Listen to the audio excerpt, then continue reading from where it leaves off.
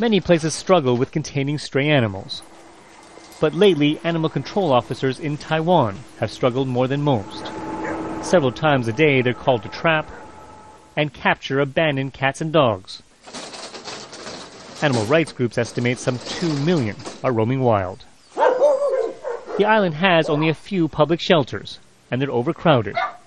The government says that leaves it with little choice but to put down the animals they catch. Over the past 10 years, more than 1 million strays have been euthanized. That has led to recent violent confrontations between police and animal rights groups. Even celebrities like Taiwan's rapper Dog G have waded in with music videos, demanding the government end what he calls sanctioned cruelty.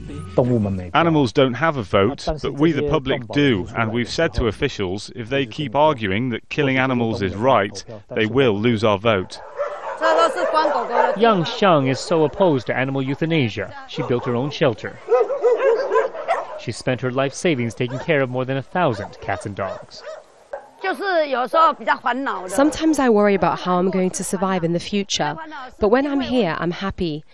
The animals live one day, I live one day. The sheer number of animals here is incredible. It does give us a sense of the magnitude of the problem. People like Ms. Young and others have, over the years, forced the government to improve its policies in terms of the treatment of stray animals, but many still feel those policies are not humane enough. Activists say the government should either neuter animals and set them free, or encourage more people to adopt. The government admits there are shortcomings, but says it is addressing concerns.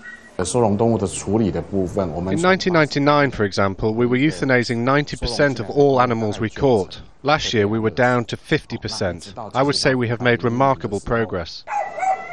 Government officials have extended the number of days they keep animals alive from 7 to 12, but say the public and a throwaway culture are ultimately to blame, abandoning pets and leaving them to be dealt with by an overwhelmed system.